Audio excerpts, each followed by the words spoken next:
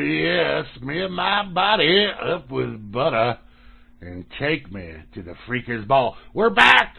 That's right, we took last week off, but yeah, we're back now right here on May 31st, 2019, right here on RealLibertyMedia.com. This is the Freaker's Ball, and we're glad to have you all along with us for the ride this evening, for the ball, for the party. That's what we're going to do. We're going to have a good old time right here on the Freaker's Ball. That would be myself and the mighty Moosegurl hosting, and all y'all there in the chat and out there listening in other places on the airwaves. Yeah, all of y'all.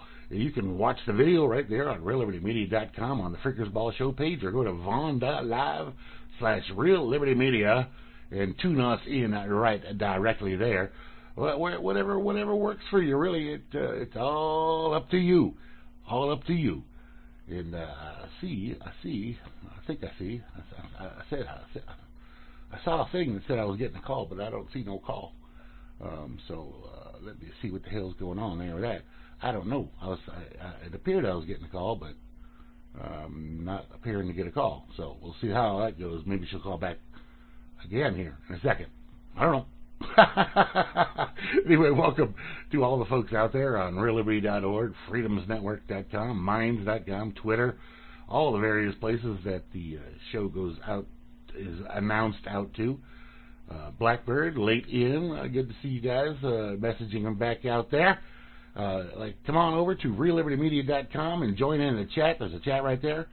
And let me try and give the Moose a call. I saw a thing. For some reason it didn't come through. I don't know why. But I'll try and give her a call back here. Let's see. Are you supposed to call in on... It doesn't matter, Moose. I'm calling you. So hopefully that works. And sometimes it works, sometimes it don't. I've had it work and I've had it not work. Usually it works. 98% of the time it works. But I'm not getting a connection there to the Moose. I'm not sure why. Or she's not picking up. She says she don't see the ringy thingy. Weird. All right, I'll tell you what. I'll hang up and I'll let you call back, because okay, it says you're calling. All right, now it says it's connecting, and it connected. Hello. Hey, there you are. Oh, here I am. Yeah, there you are. Okay. All right. I don't know. Really weird. Yeah, they did an update today, and it messed up Flash really bad earlier. It took me a while to fix his. But whatever, sometimes updates are not always the best thing. Right. Yeah, but anyway, we're connected, so we're all good. We are. We're here. Yay. Yay. So, how are you doing? I'm doing good. How are you? I'm doing good as well. It's Friday night, Freaker's Ball time. Yep, it is. Yeah. And we're here once again. Once again. So, yeah, as I was saying earlier, there was no show last week. We took the week off. No. And, I enjoyed myself. That's right. I enjoyed myself as well. You were off to Harmony.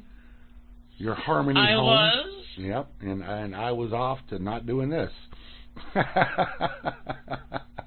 Yes. Yeah. So, anyway, it was good. It was fun. I had a good time. That's cool. We'll talk about it in a minute. But let me say hi and howdy to all the folks here in the chat, people. First, we got the Barman and the Beetle. We got Mr. Cowboy Tech back with us. Yay! Missy in action, Cowboy Tech. Not Missy in action now. Nope, he's here in action. Yay! Good. Good. Anyway, and you and I are there, in there, of course. We are. DC and a couple antis. We got Asmo and Chalcedony and Miss Graham Z, who did her wonderful show earlier. We got IB Don C as well as DC. How about that? We got Java Doctor in Meisterbrow down there in the Cooking Out, Arizona. The Pondergander, who did his show earlier today. Good stuff there. Yeah. Well, if you like that kind of thing, some people don't. I don't know why, but some people do. Anyway, we got Miss Kate in Rome's in Vanna and Weather Dorkbots. We got Miss Beth Z with us. The Phantom Cyborg Noodle Dakota. Mr. Frumpy just joined in. Howdy, Frumpy. We got Goo Beer, and we got JJ's. I listened to part of JJ's show yesterday, and he's got another show coming on tomorrow. So check out JJ's over there on Webcom Radio. He's pretty cool. You know the thing about JJ's, and yes, if you ever listen to his show, he plays some decent music. Okay, he does, but he tends not to play the whole song.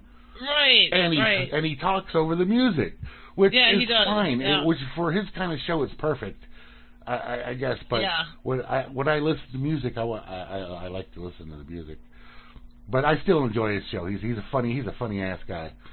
All right. Yeah, I like his accent, and I like how he says Moosegurl. I can't even say it like how he says it because he's crazy Scottish dude, man. He's pretty thick Scottish brogue there. Oh, very thick, very thick. And I love how he says Moosegurl. It's like Moosegurl. I can't even say it like him. Anyway, we get Kiss and Bowie and the Sock Puppet and Smartass and Vinny to RS, who's peeping and beeping. Yeah. So anyway, check out Webcom Radio sometime. You'll enjoy listening to that. And it's like 10 o'clock at his time. I know it's ahead, weird. So it's nighttime for him. I know he tweeted something out today about his show is going to be at 8 o'clock, and I tweeted back, 8 o'clock where? Right, exactly. It's like, come on, buddy, you're in a different time zone than a lot of people. Well, we got time zones all over the place. We're global. We're worldwide. Oh, we do. For sure. So, anyway. But like the other night, I was in the chat on the Mixler listening to some music, and they were playing in Red Rocks, Colorado, which is an hour behind me. Yeah, it's mountain time. It's my time. Yeah, it's mountain time. So people were like, "Oh, the show's done." I'm like, "Hello, it's only 10 p.m. because the limit during the week for Red Rocks is 11." Yeah. So everyone thought that it was 11. I'm like, "No, it's only 10 there, dude." They're like, "Oh, mountain time, people." Yeah. But the California is 2 hours behind me. Right. And the East Coast is an hour ahead. So exactly, not too hard to figure out. There's only 4 time zones in the USA, so Right. Yeah. Yep. Easy enough. Well, I guess if you want to include Hawaii. Right. Or Alaska. Is Alaska what? Pacific time? I think Alaska covers all the time zones. Oh, I mean, it's big. Big? Alaska's huge. Yes, it is. So I think it covers all the time zones. I'm not positive on that. Okay. It's not not like time is real or anything, but exactly. Exactly. Look at that, a dead duck. All right. Anyway, so you had a good time at the festival, and who's your favorite band? Well, I mean, the local Minnesota bands I've already seen before many times, right? Right. Which I love those bands. Obviously, I love those bands. Okay. The Useful Jenkins and the Burbillies and the Kind Country. Those are all Minnesota bands, and Useful Jenkins is a band that actually put the festival on. But they had, on Sunday night, they had a band that I had never heard of before. Mm-hmm. Called Here Come the Mummies. Okay. And they were really, really good, really entertaining. It's like a 15-piece band. Let's see here. There's a picture over here. 2, 4, 6. It's like 10 people or more in the band, and they have like a horn section. They have keyboardists, and they have drums, and they have a guitarist, and they came in through the crowd, and they all dressed like mummies. Cool. Like they're actually dressed like fucking mummies, right? Well, here's the thing about something like that. Yeah. They may do it a bit. I mean, that can't go on for long. No, it won't last for a long time. That's what I thought too when they were playing. Yeah. But they were really, really good, Grim. I mean, they were so entertaining. Of course, it was really good. It was really good. The crowd loved it. Everyone just got totally into it. It was freaking awesome. Of course, there was some joke I heard about Angus. Oh, hang on.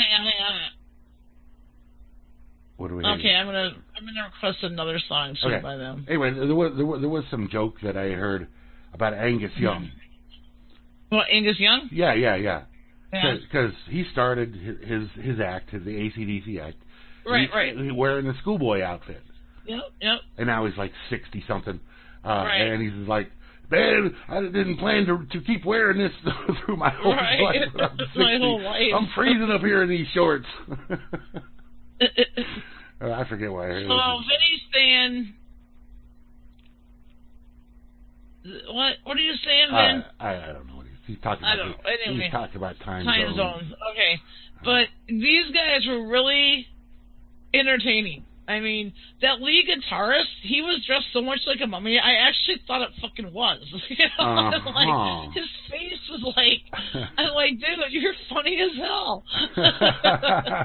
No, it was really, really good. I mean, there was a lot of good music there, but I liked the late night set. I mean, Fruition was really good. Right. Their mandolin player, their female mandolin player, is out of this world, and she actually joined in a couple songs of the late night stage, and it was really fun. It was good. It was some good music. I got a lot of good dancing in. I realize that I can't dance as much as I used to, but I can still shake a tail feather. I'm sure you can. Just not as long and extended as I used to be. but that was the official kickoff of festival season, right? Yes, for the summer season, correct. It really never stops, Well, because a lot of bands will have festivals in Mexico or Puerto Rico or Jamaica during the winter, which I would love to attend one of those. That would be like a kick-ass fucking deal. And there's one in Vegas. I mean, they have them during the winter too. But as far as the normal festival season, for most people, yes, it's been the kickoff this weekend. Yeah, correct. Or last weekend, actually.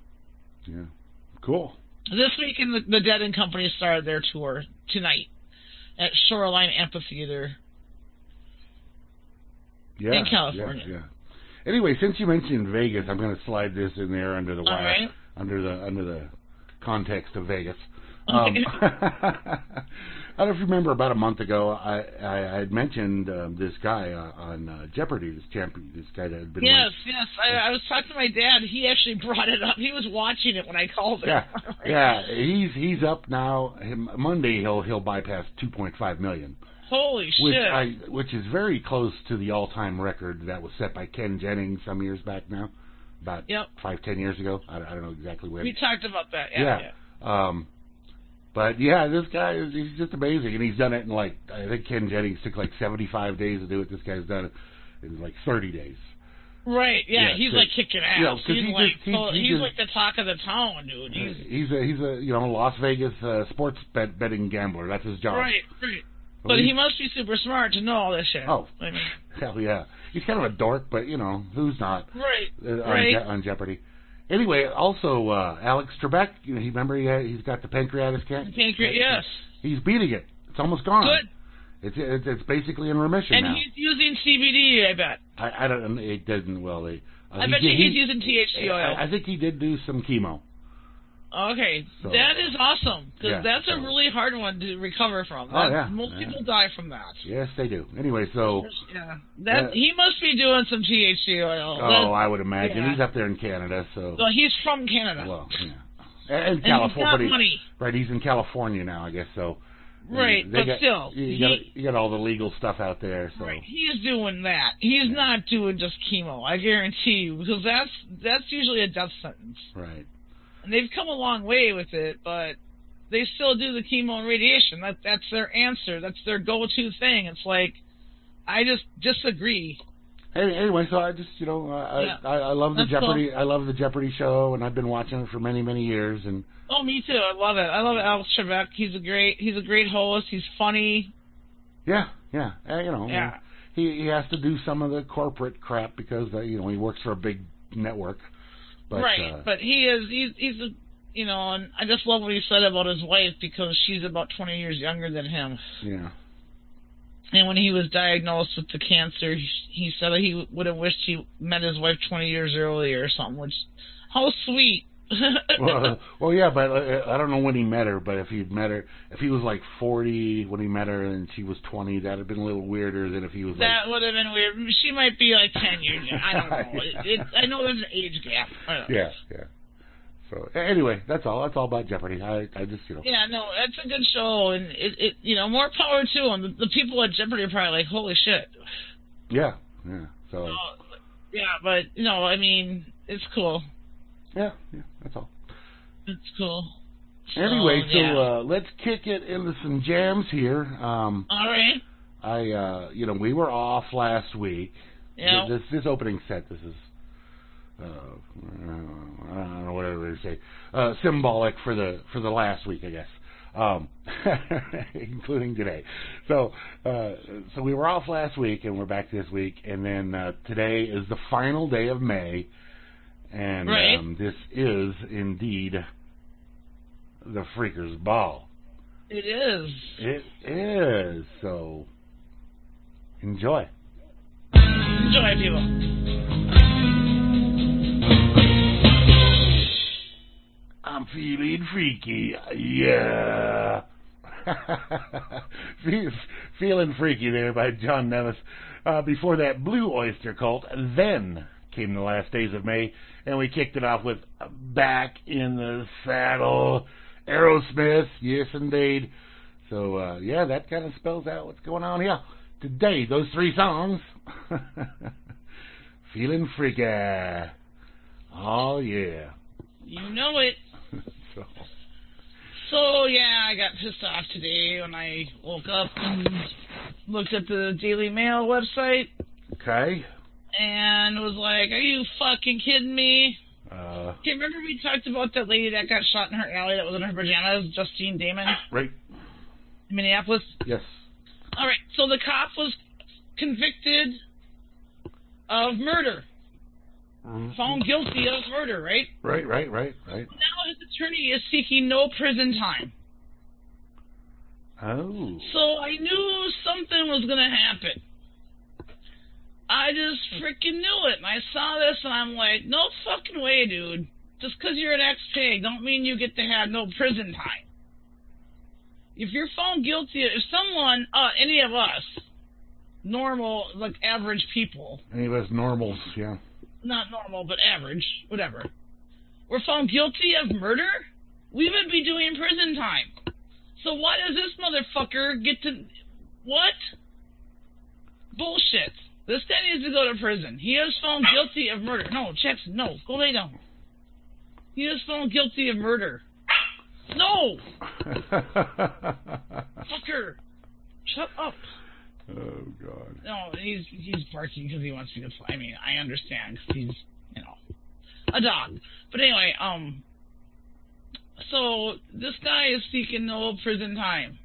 They're asking for a dispositional departure when he is sentenced June 7th for third-degree murder and second-degree manslaughter. Right. Hello? If this was any other person, they would be going to prison. Absolutely. This is ridiculous. Absolutely. Yeah, third degree. It's third degree murder and second degree manslaughter, which is a lesser sentence than they sought initially, I'm sure. Yeah. Yeah. And it's just ridiculous. These fucking pigs think they're special because they work for the government, they work for the state, whatever. And it's like, are you fucking kidding me? Well, it's just like, so because he's an ex-cop and blah blah blah. Right? Hey, he should be going to prison on this. What's the point of taking him to trial and finding him guilty if they're just going to turn around and say, "Oh no, prison time"? Right. What's the point? Why even find him guilty of the crimes then? Okay, but did they? I mean, okay, I hope that he does, but Kate, you know how these things go. These cops get off with this shit all the time. Right. No, not yet. It's June 7th. So. June 7th, we'll find out what the judge decides in this case. Right. I just can't. I was just like, are you kidding me? Like, any average person that was found guilty of the same offenses, it wouldn't even be up for debate. It wouldn't even, the lawyer wouldn't even, the attorney wouldn't even freaking suggest it. Because they know it wouldn't be granted. You know? Right. But why he's special because he's the next cop? I'm sorry. I know he's doing his job, Kate, but it went to trial. The jury found him guilty of those 2 offenses. Why? What's the reason that he should not go to prison? Well, the attorney's always going to ask for no prison, but... Well, of course, but not if it was me or you. No, attorney would still ask. They would? Well, if they would, if they thought they could get away with it, yeah. It seems unusual. It seems like an unusual... maybe I'm not a lawyer, so I don't know, but... Well, if they thought they could get away with it, certainly they would ask. Okay. But, I suppose, but it's like, I guess, because it's like this high-profile case. It's a national and worldwide case. It didn't just touch people in Minnesota. The lady was a dual citizen from Australia. Right. And, it's been in the national or in the international headlines, the story. Yeah. And it's just like, it just fucking pissed me off. I'm like, what? Well, see how this one does for you, because... Right. Okay, go ahead. Since you're already pissed off, and we're already talking about the scumbag police here. Right. Texas police union kills effort to close state's dead suspect loophole.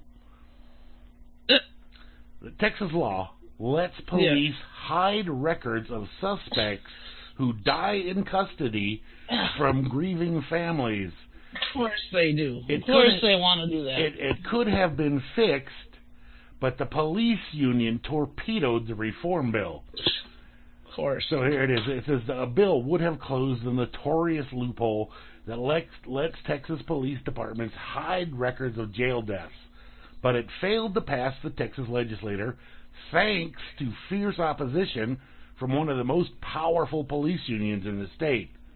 Of course. Texas enacted a statute in 1997 exempting records of police investigations that did not end in a conviction from the state's public record law.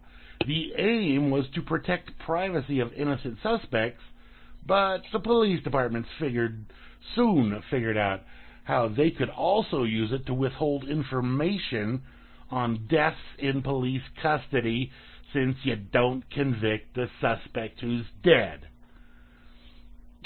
Right. A Reason investigation published last December found at least 81 instances where police departments cited the so-called dead suspect loophole to withhold records of deaths in police custody from reporters, lawyers, and family members of the deceased. So, we've talked about several here on not just on Freaker's Ball, but in the RLM chat here. Yes. Of people that they say, that woman committed suicide over like a traffic ticket or something like that. Right. Yeah. For whatever reason they put her in prison over a traffic ticket. So now they won't. And so if the police were to actually investigate this quote suicide, there would have to be that information would never get released because of the dead suspect loophole that was created not for dead suspects but for innocent suspects. Yes, correct. So I mean they're just it's ridiculous, terrible, nasty, disgusting people. And then I'm having this conversation with my kid tonight at dinner. And I'm like, wait, hang on, I'm trying to find that one. Kate, I hope if you're listening, do you have that link that you posted earlier about the Milwaukee cops the city of Milwaukee making a payment because of that death in the jail? I'm trying to find it, but if you had it handy, that would be great. Anyway, I'm having this conversation with my son tonight on the way home in the car, and we ran into this friend of ours that's an ex-cop from Eau Claire, and he was like a cop back in the 70s, and this is Eau Claire. And back in the 70s, it was a pretty mild beat. Like, I don't even think the guy ever fires his weapon once in 25 years on the job, right? Right. And I said, that's a rare thing these days. And Zach's like, I don't think it's a rare thing. I think it's just there's more media coverage on all these shootings. And I'm like, no, that's bullshit. That is bullshit. Yeah. Because ever since the Patriot Act and the NDAA, the police have become militarized. Okay, there she's and not just in big cities. Here in Eau Claire, too. Right. Which is not a huge metropolitan area. It's not New York. It's not Chicago. It's not Milwaukee. It's not, Thank you, Kate, for posting that. Thank you very much, honey. I didn't even know what site to look for it at, so thank you. Appreciate that. Thanks for helping out during the show. It's kind of hard to look up stuff, too, when I'm broadcasting. So anyway, the city of Milwaukee is going to pay a $6.75 million settlement to an inmate who died of dehydration in the jail after the water in his cell was shut off for 7 days. So this is how they treat you. This has happened in April of 2016. The payment was made by the Milwaukee County and Armor Correctional Health Services, a company that was contracted to provide medical care for the inmates at the jail. We think that the amount of the settlement reflects the callous disregard for Terrill Thomas's life and the magnitude of his pain and suffering. Well, yeah, dying of dehydration is not a fun death. Why did they shut the water off? Did they say that? Let's see. I'm not sure. Let me read. Click. He had part of the ripped mattress. He was pushing that down the toilet, making the water come out. Oh, I see. He was trying to cause problems. Let's see. Okay. Thanks, Vinny. Flooding in Thomas's cell after he was taken into custody. He had part of the ripped mattress, and he was pushing that down to the toilet as well, flooding it, making the water come out from under his cell into the day room area. She said she ordered his cell's water turned off until his behavior got better. Yeah, turn the water off, but still give the motherfucker some water. Right, I mean, for 7 days. Come on, there's got to be a better solution than just shutting the water off for 7 days. No, nobody can live for 7 days without water. No, it's like, come on, people. Yeah. They forced him to spend the last week of his life locked in an isolation cell 24 hours a day with no drinking water, no edible food, no working toilet, no mattress, no blanket, no shower access, no means of cleaning his cell, no ability to communicate with his family, no relief from constant lockdown, no meaningful access to urgently needed medical or mental health care. That's what the complaint states. So, apparently, the city of Milwaukee is paying. The people of Milwaukee are paying. Well, actually, the payment was made by this company that was hired. Let's see, It says it says it's believed to be the largest jail death settlement in Wisconsin history. Yeah, they're stolen money. They steal money. The payment was made by Milwaukee County and Armor Correctional Health Services. Yeah, wow. Which works for the state, basically. Right. Yeah, they're hired by the state. They're still using stolen money. Yeah. So there you go. This is how they treat you once they lock you up. All right. Well, let's I mean, they could have put him in a rubber room. Something. They could have sedated him and made him forced hydration on him. They could have hooked him up to an IV.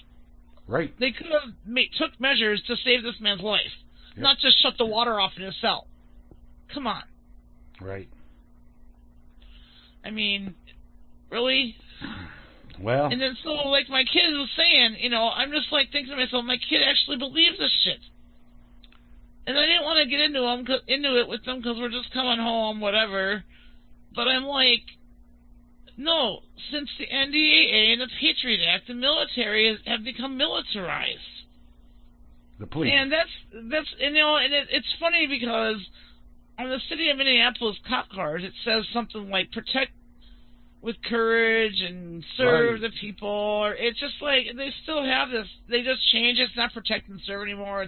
They worded it differently. Well, it's like Solomon. It's like Solomon always used to tell us whenever he called in. Mm-hmm. It's a militarized state. It's not a police state. Exactly.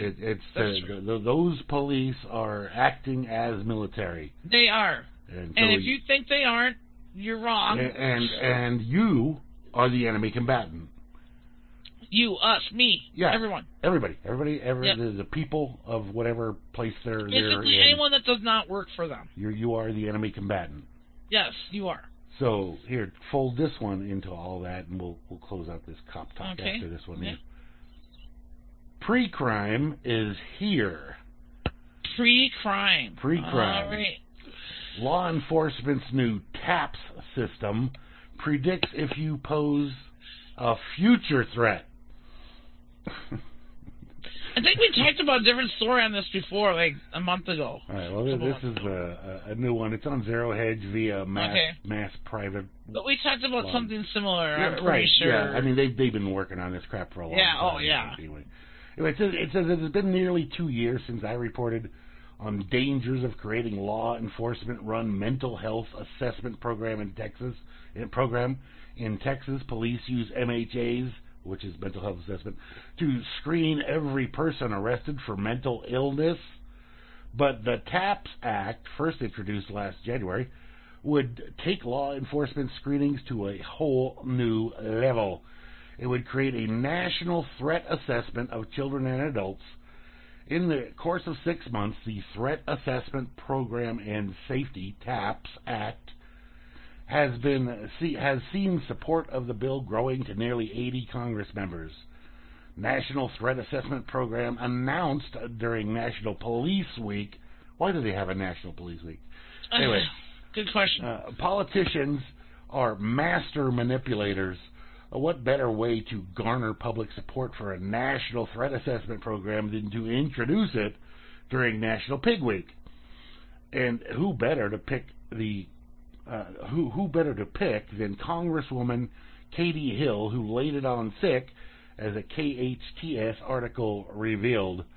We do this to honor the sacrifice of these men and women in blue, who put their life on the line every single day to protect us in the vital role of law enforcement, in the safety and well-being of our communities and districts, said Babin in his opening statement. And secondly, to highlight the bipartisan solution that we all are working on to protect our communities and schools from the terrible acts of violence that we have seen and are getting to be almost routine. Taken at face value, the TAPS Act sounds like a noble attempt to stop school shootings, but not as all as it seems. Of course, is it ever? So they got a picture of somebody reading a crystal ball here for the police to predict, see if you pose a future threat. The TAPS Act would encourage law enforcement to give everyone a personal threat assessment, kids and adults alike, and single out those that they deem as future threats. Yeah, this is not a sci-fi movie. This is real. Right. This is by bringing threat assessment experts together and utilizing evidence-based behavioral threat assessment and management processes, we can bolster public safety. By the way, as I mentioned many times before, when you hear the word public, that means government. So when they say public safety, they mean government safety. By implementing strategies to identify and stop dangerous individuals before they can commit an act of violence. We have the expertise, to combat the targeted violence plaguing our schools, places of worship, and public spaces. But we have yet to fully implement it to prevent attacks. The TAPS Act has all the earmarks of a paranoid police military state that considers everyone a potential threat. The TAPS Act will create a joint behavioral threat assessment and management task force to identify individuals that exhibit patterns of dangerous behavior that may precede an act of targeted violence. According to scumbag senators Marco Rubio, Christine Sinema, and Tom Tillis, the TAPS Act will create a national behavioral threat assessment and management process for everyone.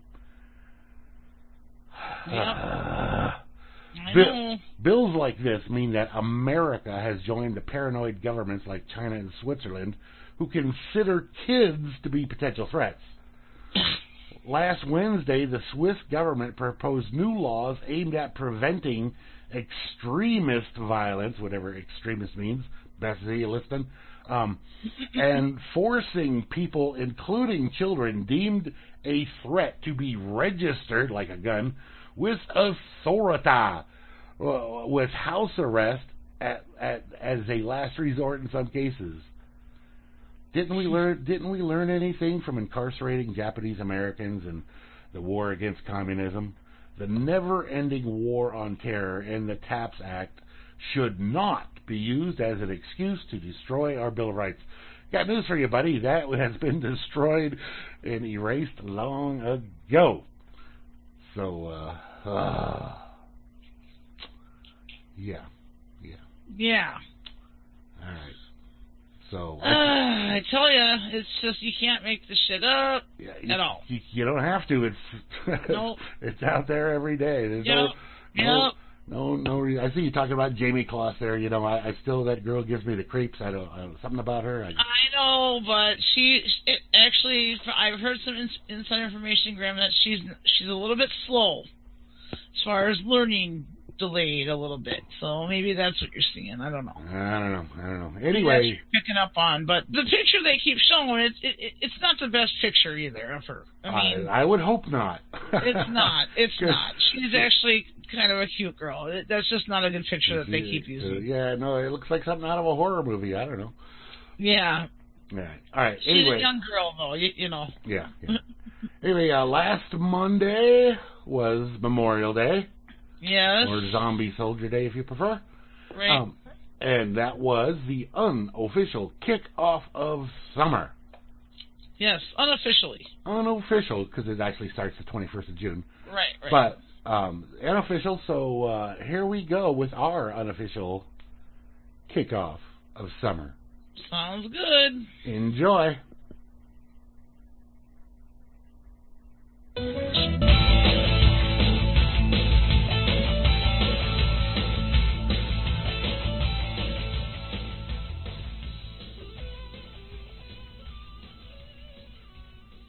Ah, yes, that's Joe Satriani's Summer Song right there for you.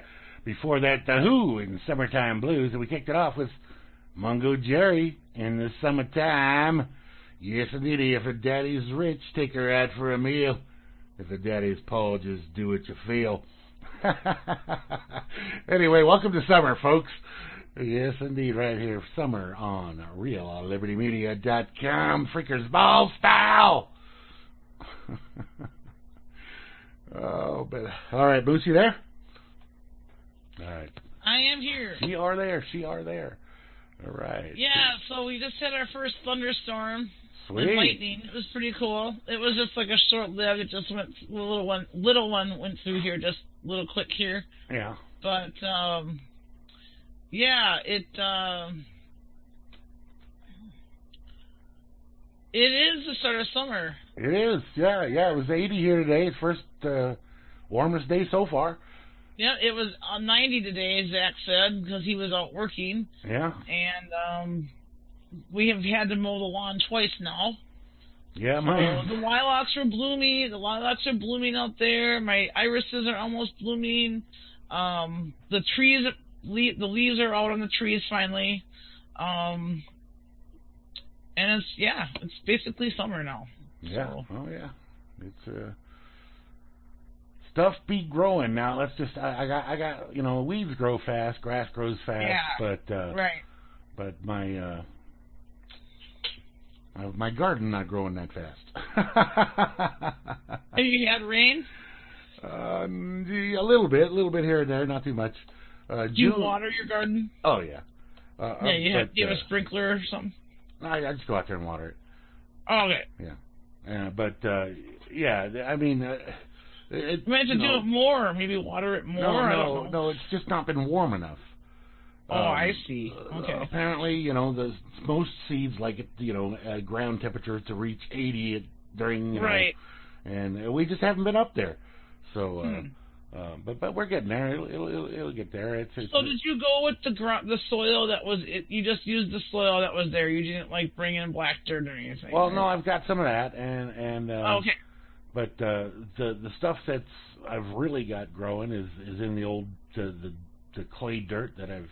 The clay dirt, the normal soil. Yeah, that's out there. So that's. So that might be the best then. See, you learn, from my understanding, it's a process. It's a learning process, just like with anything.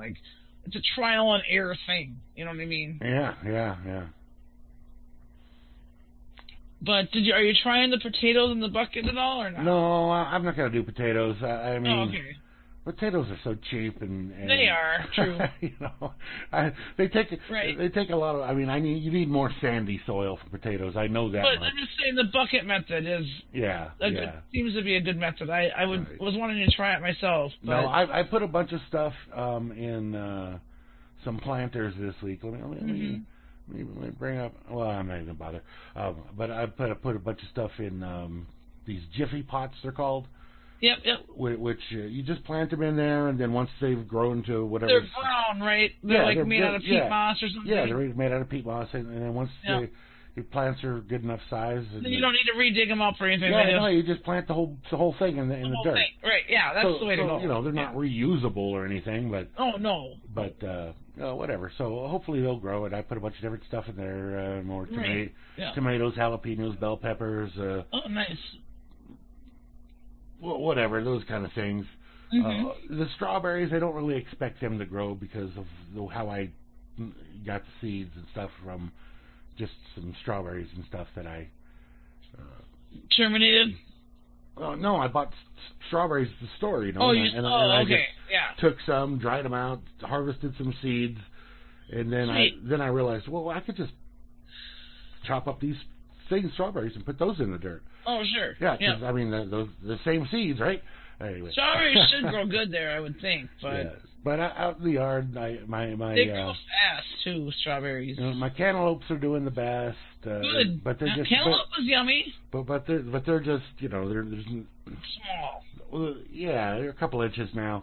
Now, do you have a lot of rabbits in there, or a lot of wildlife that would be threatening your garden? Squirrels, rabbits, deer? Yeah, I do. There's squirrels, and there's rabbits, and there's skunks, and there's... So do you have a fence around the garden, or no? Well, there's a fence around the yard. Oh, okay. So. But does it keep the vermin out, the critters? If they can scale a 4-foot wall, they can get, or jump a 4-foot wall, they can get in. So it's a wood fence. No, it's brick. Oh, it's brick. Oh. Well, cinder block.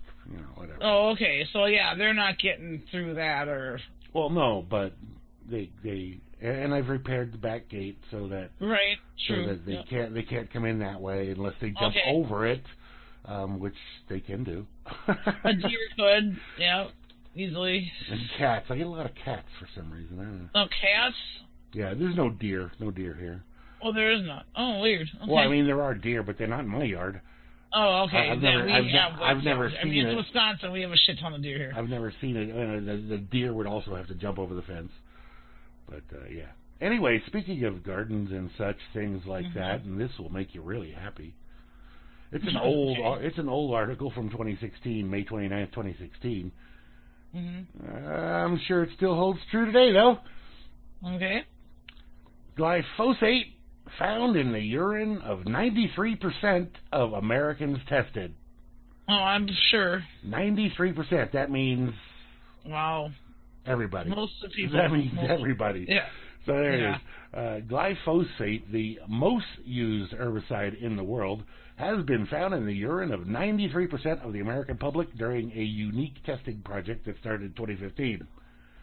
Glyphosate, labeled a probable human carcinogen by the World Health Organization, Cancer Agency, IARC, whatever that is, in 2015 has now been revealed to be ubiquitous in the first ever comprehensive and validated LCMS MS/MS, whatever, MS twice, testing project to be carried out across America. The European Union is currently in the process of putting restrictions, that's been done already, like I said, this is a 2016 article, of the glyphosate due to health concerns, with member states so far unable to agree on the reapproval of the chemical beyond 2016. Glyphosate containing herbicides are under the trademarks such as Monsanto and Roundup. Urine and water testing at a unique public testing project carried out by a laboratory at the University of California, San Francisco. Glyphosate was discovered in 93% of urine samples during the early phase of testing in 2015. So I don't really need to go through all this for you, but because you all know that this is out there and it's in there. But again, if it's in our urine, it's probably also in our soil, which could be preventing some of my crops from growing. It could be. Yeah. See, like, it sucks because I'd like to harvest dandelions, but I can't from my yard because my neighbor gets their lawn treated, and then he also uses Roundup. Well, Rome says his so pea. I can't do it. Rome said his pea's not killing the grass yet. Okay, well that's a good sign. Hey Benoit, howdy. So hey, yeah, I mean, it's just horrible that this stuff is so. It's fucking terrible, and they know it's fucking horrible, but yet they know aspartame is bad too, and they know fluoride's bad. They can sit there and tell you it's not, but they do know. Okay. Yeah. They fucking know. Oh, absolutely, they know. There's no. If you guys, we're talking about glyphosate being found in 93% of Americans' urine in 2016. And using their own word, this Roundup is ubiquitous, meaning present, appearing, or found everywhere.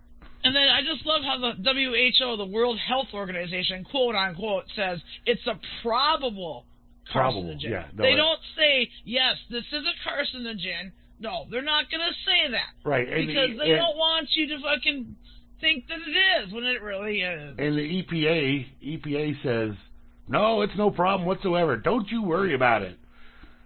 Right, the Environmental Pollution Agency. Right. So, and then the Federal Death Agency. Yeah. They have approved this to be used. But these are the same people that are bringing you chemtrails and shit. I mean, I heard part of Grammy's broadcast tonight talking about Monsanto and Bayer. They're the fucking makers of Agent Goddamn Orange from the Vietnam War, people. Absolutely. Yeah. Get it together. Figure it out. DuPont. They're one of them fucking other motherfuckers, too. Just like S.C. Johnson. They're based in Wisconsin or whatever. They're fucking assholes. They act like they have environmentally friendly products. Right. You know, it's like, no, they're not like, I get mad at my son when he sprays Axe in the house. I'm like, if you're going to spray that shit, spray it outside, motherfucker. Well, I hate that shit. The smell of it, it's just toxic, dude. Yeah. And then even like stuff like Febreze, like, okay, if there's a product on the market, like a cleaning product or an air freshener or something like that, okay, tell yourself this before you buy one of those products that has toxic shit in it. Don't buy one of them products. Look it up on the internet how to make a natural version of that product.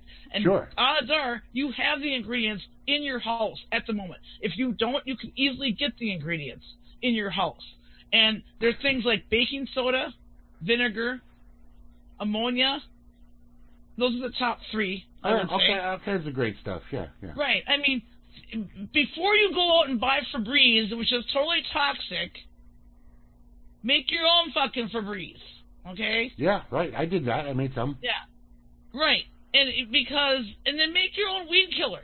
All you need is some vinegar and some non-dish soap to make weed killer. Right, and it won't kill your soil forever. It's not going to fucking cause you cancer.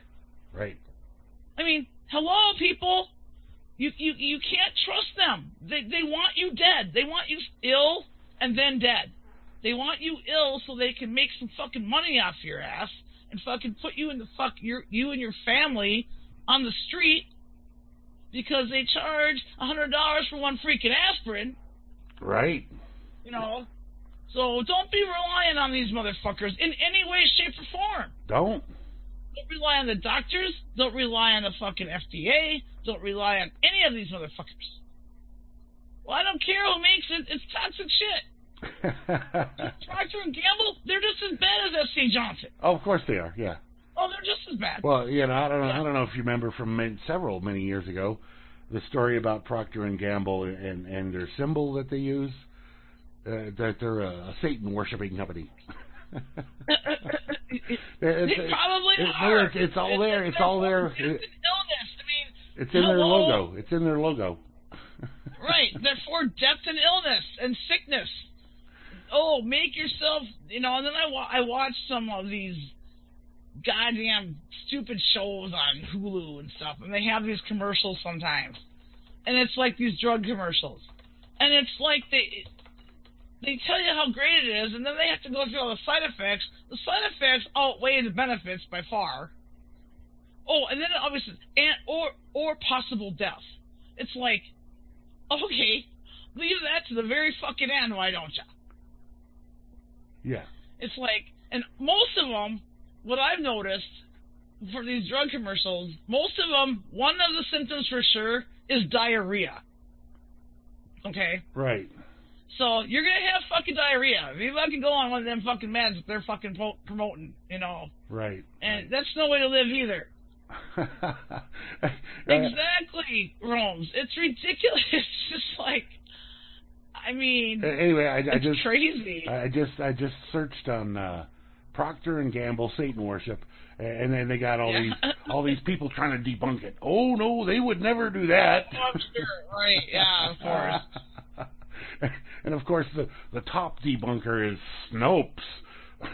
Yeah, like, right. Oh, give They're me a not break. credible at all. No, not whatsoever. And then, okay, so I get into this conversation again tonight, and we're at the bar tonight with my son, and we were talking about we started talking about his dad for one, their dad for one thing. Yeah. And his leanings politically, and I said, oh, I try not to talk to your dad about that, blah, blah, blah. Anyway, we got to the conversation about mainstream media and stuff. And he said, okay, Mom, well, the websites you look at for information, those are just someone's opinion.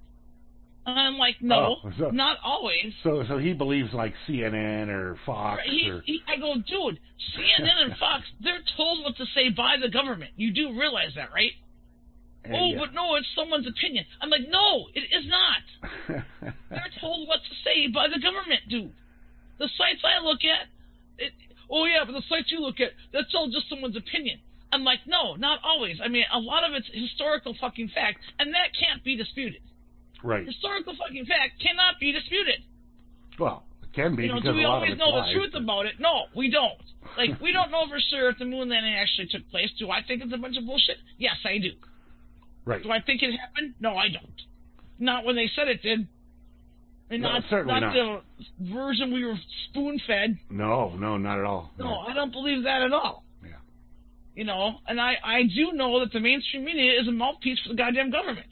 Sure. And anybody that believes the fucking mainstream media needs their head examined. I'm sorry to tell you that, because a lot of my friends, and if you're listening, I love you, but you need to get away from mainstream fucking media. Because Absolutely. It's making you go nuts, and it's making you not see the truth. It's making you be who they want you to be. The government. Right. And unless you want that, then go for it. But otherwise, you know, wake the fuck up. I don't know what to tell you. Okay. You know, okay. don't go. It just gets me so pissed. Okay, go ahead. Here, check this one out from ArsTechnica.com. Okay. U.S. Department of Energy is now referring to fossil fuels as freedom gas. What?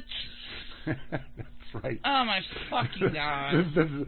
The Department of Energy is on. Yeah, I got some gas for them. Yeah, is on its path to stinky. Energy dominance with a bizarre rebranding.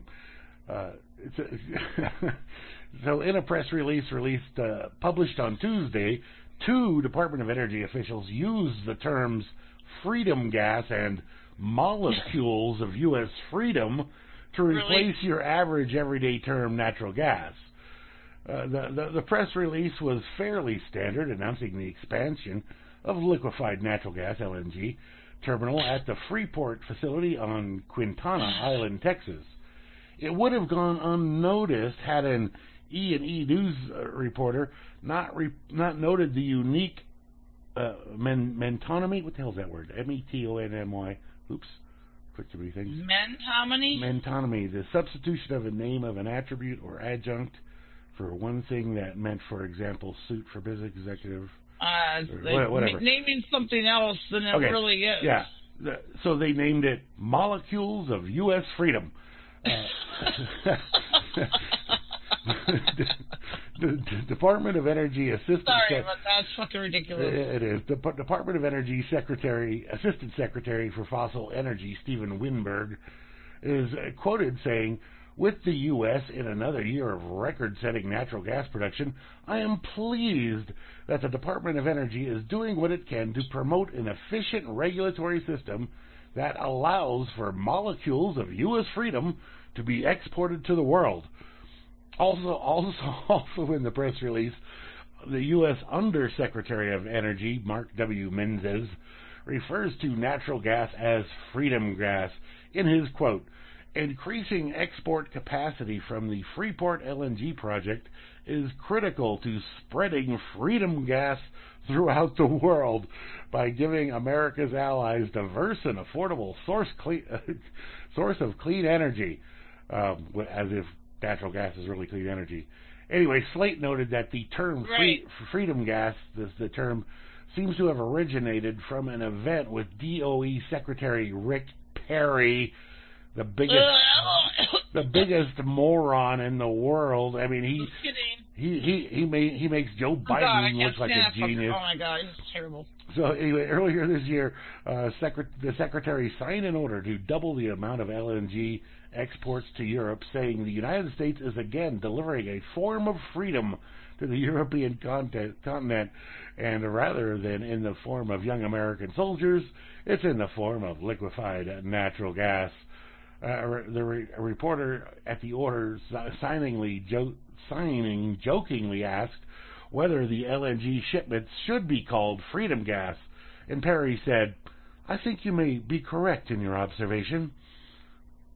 What a fucking dumbass! This guy is like a moron. He is like the biggest dumbass out there.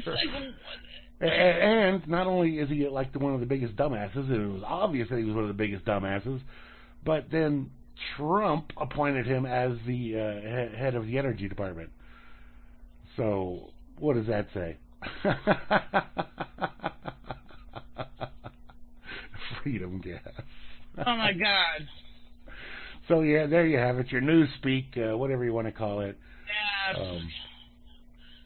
Okay, what else do I got here? I think I have something else. Oh, wait. Let's cover this one before you get to the next one there.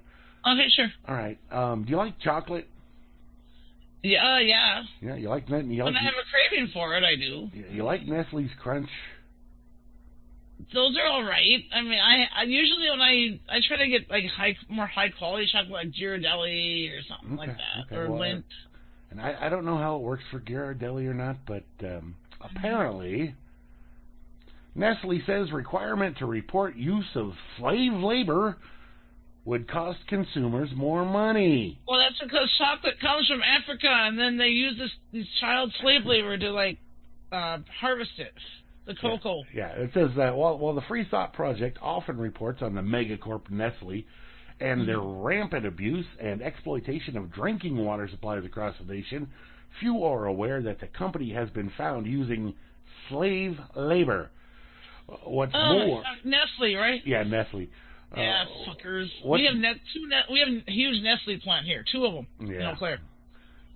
What's more, as governments across the world attempt to crack down on the use of slave labor by requiring companies to report on its use, Nestle is fighting saying that it will end up costing the consumers more at the register. So if I got to pay an extra quarter for this chocolate bar to prevent you from making slaves of people, I'm fine with that. Not that I buy Nestle shit anyway, but yeah, I'm really fine with paying a little more so that you don't use slave labor. Right. Yeah, me too. Bastards. Anyway, last month, Nestle issued a warning against the proposed legislation that would require them to report on their effort to weed out slavery within their company. And I'm probably fucking misinformed or something, because I'm assuming that Ghirardelli gets the cocoa from the same source as Nestle fucking does. Oh, I'm sure they probably do. Probably does too. Yeah, even though Lint's supposedly in Germany. Yeah, and Hershey's and all of them, Oh yeah, they get it all from the same source, so it doesn't really matter the brand name, which is really sad, unless it says trade-free product. Then they're all getting their.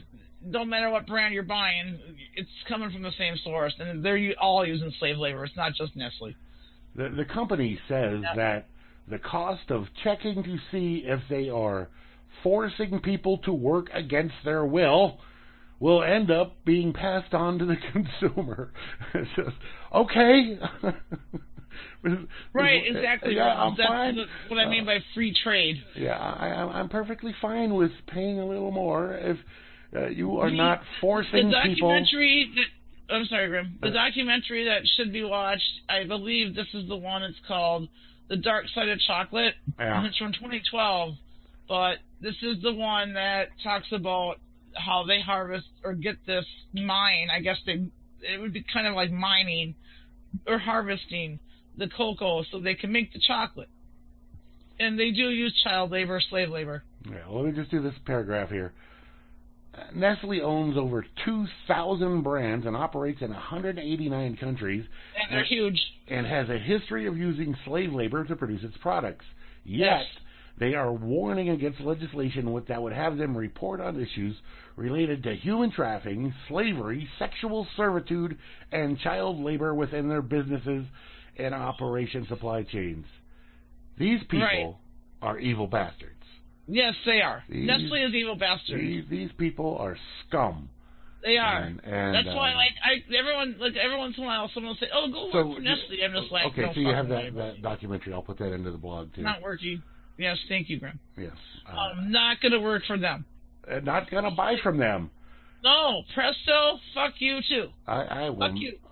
Not buy your products. I am not going to support your slave laboring shit. Right. It's like. Oh my God. Anyway, yeah. I found this one we were off last week, so some of these links are saved from 2 weeks ago. Right. Anyway, I found this one on May 21st, 2019. How cannabis came from high origins. From what? Marijuana evolved 10,700 feet above sea level on the Tibetan plateau 28 million years ago. The study of ancient pollen suggests. The origin of marijuana has finally been discovered. It dates back 20 million years.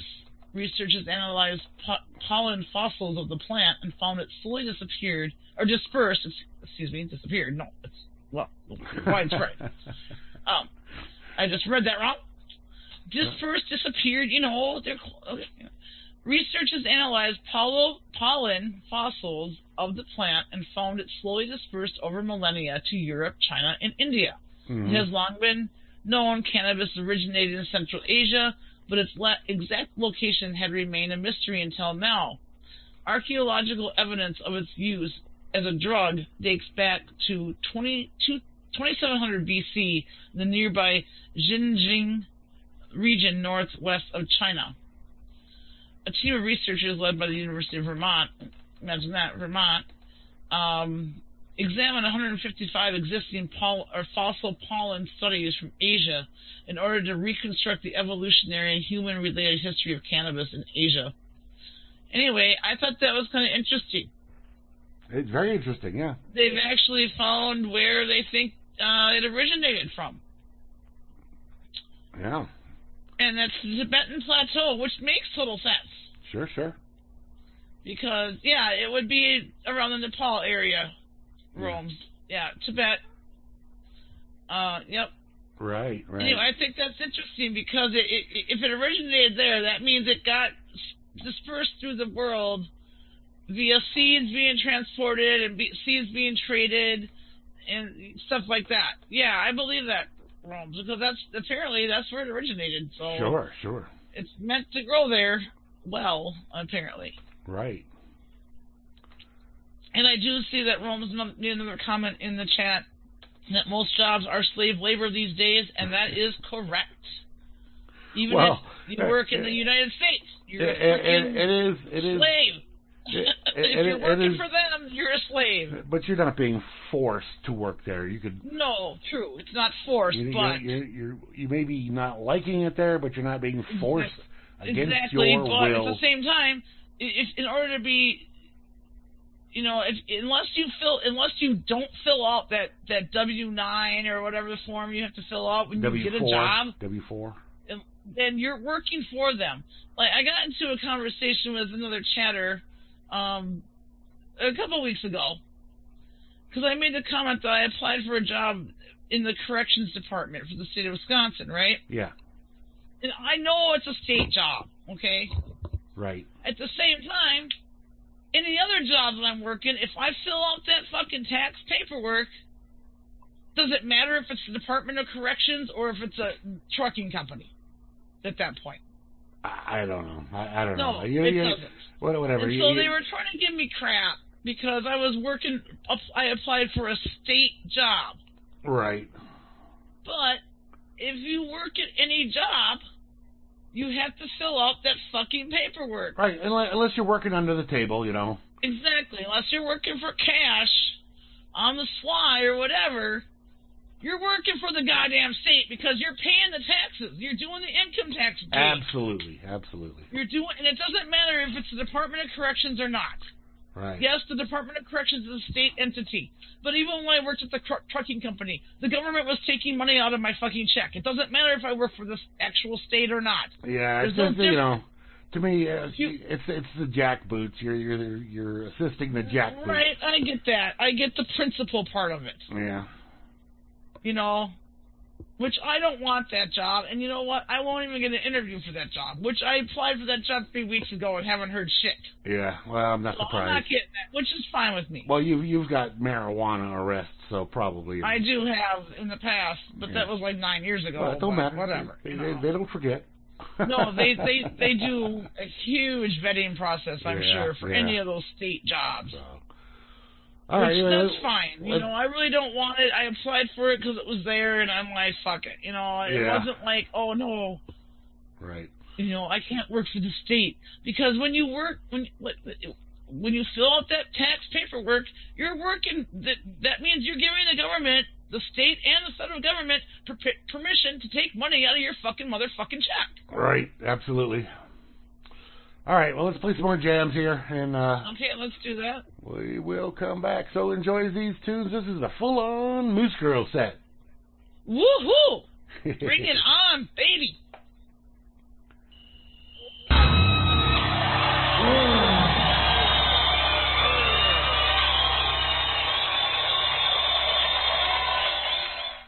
Oh, yeah, very nice there. That was Here Come the Mummies with Rah, rah, rah.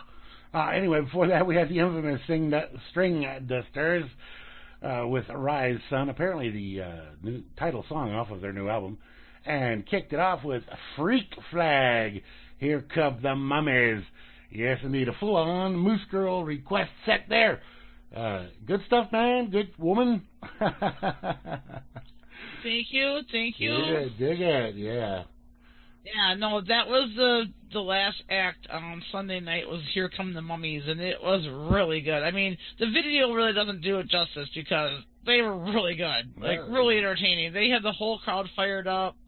I mean, it was awesome. Yeah, swing, man. That's good stuff. Yeah, it was awesome. I mean, the horn section was amazing. They were cool. It wasn't just the music. Like, they put on a performance, dude. You know what I mean? Yeah. It wasn't just music straight up. It was just like a total performance. Everyone was just like, all these fucking hippies on fucking acid and mushrooms and drinking and, of course, it doesn't take much to please us, Oh, right. Yeah, everybody having a good old time. Yeah, what? Everybody having a good old time. Oh, yeah. I got to be, like, the fire keeper, and thanks to me, like, the communal fire, like, that's in the music part. Mm-hmm. Like, it got to be, like, especially, let's see, the first night, Friday night, it got pretty chilly. And, once the sun went down, it's pretty chilly, Yeah, yeah. And so I'm like, let's get this fire started. So I went over to by the bar there where they had the firewood that they were selling. I'm a Harmony Park veteran, so, like, I pretty much have, like, I can make shit happen. You know what I mean? Right. I'm just saying, I can do it. I can make shit happen. And so, I go up to the guys working. I'm like, hey, we need some some firewood for the fire over here. And they're like, okay, we'll make that. So then one guy brought a few pieces of wood over, blah blah blah. And then I'm sitting there talking to some people there. I'm like, we need more wood, So I asked these two guys. I'm like, could you guys please go over there and get some more wood? Just tell them it's for this main fire, and they'll be good with it. They're like, yeah, we'll do that, blah blah blah. Right. So we got the fire going that night. So then Saturday night, same thing. I have to be the one to start the goddamn fire. Which is fine. I was happy to do it, right? Sure. I consider myself pretty much a fire keeper anyway, so it was like, I'm a fire sign. It just goes with the program. It's part of it. Yeah. Yep, cool. Been that way my whole life. So I got the fire started in the communal fire area all 3 nights, Friday, Saturday, and Sunday. Great. Yeah, and it was awesome because it's pretty nice to be able to see the music and be sitting by a fire. Oh, that's great, yeah. Because they have, like, benches around there. And, you know what I mean? Sure. It's just, like, a nice spot, If you want to take a break and sit down, you don't have a chair there, you want to be by the fire, you just go there and take a little break for a little bit, Mm-hmm. Yeah, it's great, cool. So, yeah, I mean, people are asking me, oh, how long have you been coming to Harmony Park? I'm like, I think this was, like, my 14th year. They're like, oh, my God. But I actually met some people that were there, like, were longer veterans than me, even. Yeah, well, I'm sure, yeah. And I'm like, wow, because it was established, like, in 96. Oh, okay. So I've been going there for 14 years, so... Yeah, and it's 23 years, I guess, so... Right. And so I freaking got the fire going, and it wasn't that packed. It wasn't that... I mean, it was a nice, decent-sized crowd, but it wasn't as packed as I've seen the park before. Not even... It was less than last year, even. Right. But last year they had, like, Phil Lash and the Terrapin Family Band. Yeah. Which is, like, a Grateful Dead offshoot.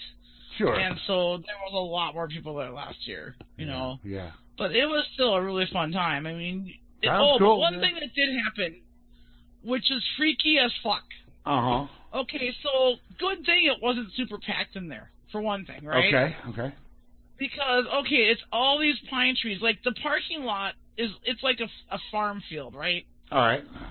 And so, but in the campground, it's all these ancient oak trees. Like, let me look up a link for Harmony Park. But anyway, so... Saturday night, a tree fucking fell. Okay. One of the huge, big oak trees. Like, we're talking really big. Right, oak trees. right. Like, huge. Like, tall, right? Okay. Because these are ancient oak trees. A fucking tree fell. One of the ancient oaks fell. Okay. And it landed on tents. Well, when trees fall... the time that it fell was perfect because most people weren't in their tents at that time. That's good. No one was killed.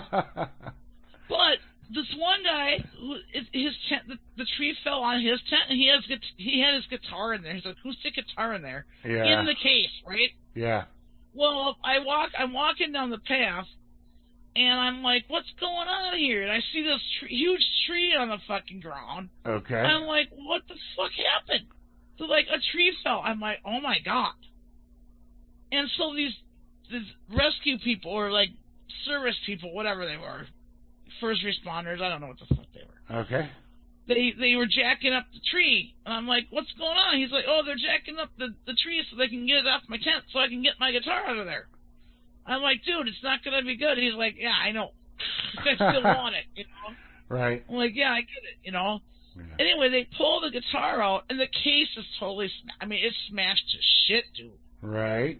I'm like, dude, if that was you, that's what you would look like, you know? Yeah. Thank God you weren't in there. Yeah. You know, he's like, yeah, I can replace my guitar. But then they looked at the tree. It's all rotted out. Oh. So, anyway, if I was the owners of this property, I would be thanking my lucky stars that no one, because they did take 2 people to the hospital, but not for major injuries. Okay. But I would be thanking my lucky stars for one, that no one was killed. You know. Yeah, so sure. Anyway, they're planning on having this huge, a big festival. It's called Project Earth, and it's in the middle of June. Okay. And Project Earth is a family-oriented festival. Like, I've never been to it, right? Because it's like for kids and families. It's for families and kids and shit. Right. And it's like a toned-down festival because it's more family-friendly, right? Yeah. And people just love it. And it's almost sold out. So if I was them, I'd be moving the camping out to the field for that one until they get some experts in there to figure out which trees are going to fucking fall down. Because you can't be having that kind of liability. I mean, shit, if one person would have been killed, that could be the end of the fucking whole park. Yeah, I would imagine so. I mean, seriously. If you look at that link that I clicked, the first picture on there, you can see the oak trees in there. You can see how it is. Yeah, no, I looked at that. And these are ancient oak trees, so they're like at least 100 feet tall. I mean, or I don't know. I mean, I'm a bad judge of height when it comes to trees, but they're fucking big. Yeah. You know, and it's like, that was scary, dude. I'm just so glad it happened when it did, because if it would have happened when people were sleeping, there would have been death, dude. Right. There would have been. I mean, just based on that guy's guitar, okay? Yeah. And it's oak, and oak is heavy. Very. Yeah, it's very heavy. It's good wood, though. Yeah. Oh, it's great wood. Like, the wood they were using for the fire was pine. Yeah. There might have been some oak mixed in, but it was mostly pine because it was popping a lot. Yeah. But they brought it in from an outside source, which was fine too, you know. Mm-hmm. But it's like, the one night I'm like, we gotta get this fire started. I was getting cold, and the sun's going down. I'm like, okay, it's time to start the fucking fire. You know, come on. Yeah. We have to have a fire going in this space here. You know, Okay, 'cause I'm like I said, I'm a seasoned veteran from there. I know the deal. I know the drill. But no, it was a really good time. It is a magical place. Yeah, you know, no, I was just checked grateful. out. I was checking out that gallery last week to see if I could see a picture of you.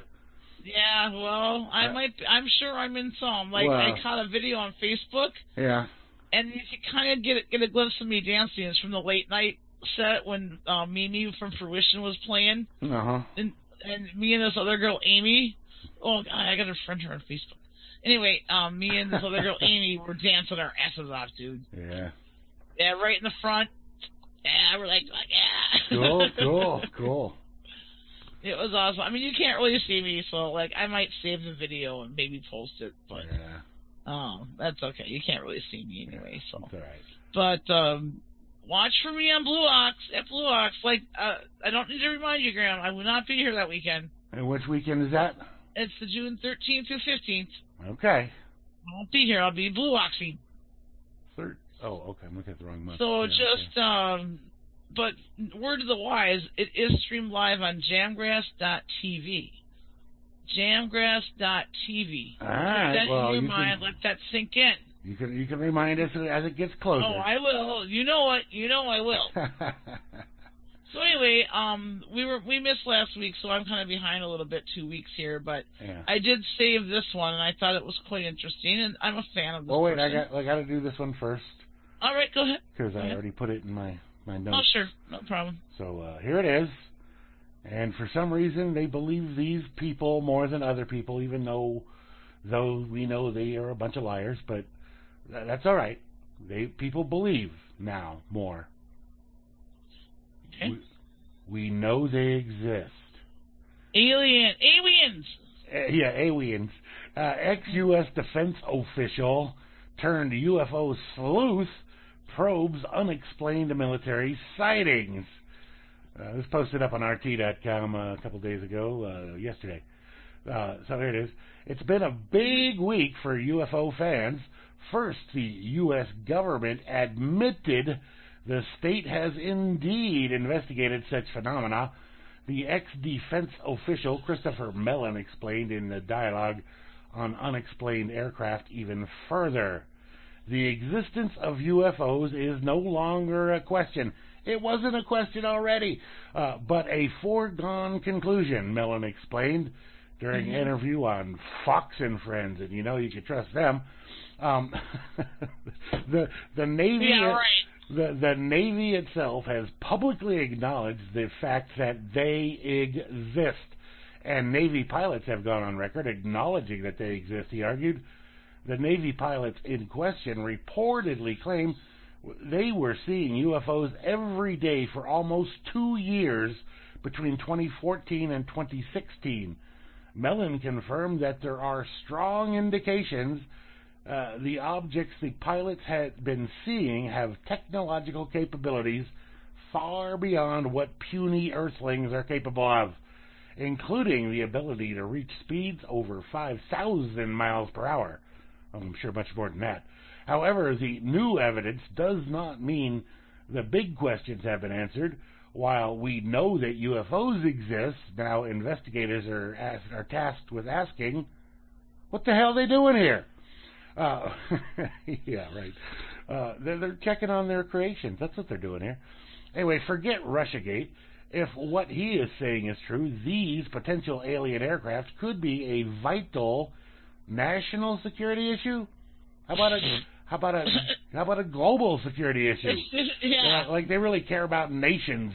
Anyway, Mellon pointed out that their presence on U.S. military ground shows that U.S. sovereignty is being violated by vehicles of unknown origin, which certainly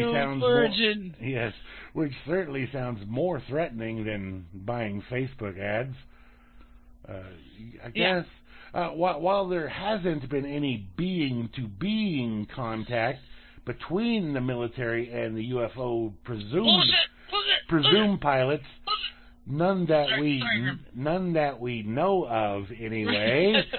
Mellon noted that the unidentified vessels have come head-to-head with Earth aircrafts.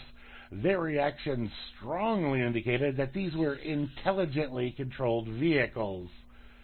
He also hinted that other NATO allies have been experiencing a similar phenomenon. You think? Due to the ex-government officials' conclusions, coupled with current Defense Department's admissions, unidentified aerial phenomena mean that it's time to get on the phone with Will Smith and Jeff Goldblum. Possibly. Then again, it might be that Mellon is just trying to plug his new History Channel documentation show about UFOs. Right. Speaking of UFOs, are you done? Welcome to Earth, motherfucker. Are you done? Yeah, I'm done. Okay. So along those lines, which is surprisingly weird, because I didn't know what you were going to talk about. Yeah, right. Okay. Ghostbusters Dan Aykroyd says aliens are here and they want sex with human women. Well, who doesn't? Right. I mean, who wouldn't? Come on. We're fucking hot. That's right. So this is from May 21st, 2019. The actor says he's seen 4 UFOs and the most extraterrestrial visitors are just tourists coming to look at this beautiful planet. Ghostbusters star Dan Aykroyd is convinced aliens are already here and that they want to have sex with human women. The actor says he's been seeing 4 UFOs, and that most extraterrestrials who come by Earth are just tourists coming to look at this beautiful planet. Well, I'll bet you I know why that would be the case, because I saw the documentary called Earth Girls Are Easy. Yeah. And that probably got beamed out into space, and they said, "Oh well, Earth girls are easy. Let's get on down there." Right. And then he goes on to say that the Star is concerned that some aliens want to harm people and use them as lab rats, and he is convinced that 60% of us already know it's true. He says the proof is going to start dribbling out. The aliens are interested in your ova, your femininity, your reproductive parts, your DNA. And your pussy. Yeah. They would love to draw blood and fluid and would love to impregnate a woman and produce a hybrid baby. That's what they're up to here. He says, I believe some aliens are here to harm us. There are many forms that come here with nefarious purposes and want to use us as lab rats. The Blues Brothers actor 66 is the only star who has spoken about their alien encounters. Former model and ex-wife of Rolling Stone star Ronnie Wood, Jo Wood, has been open about her belief in the extraterrestrial too. Oh, that's no big deal. I believe in the extraterrestrial. Fuck. Sure. Anyway, here's that story. I thought that was interesting. That's a great he's one. Actually speaking out, so he's putting himself out there because half the people that read that, or over half, are going to think he's fucking insane.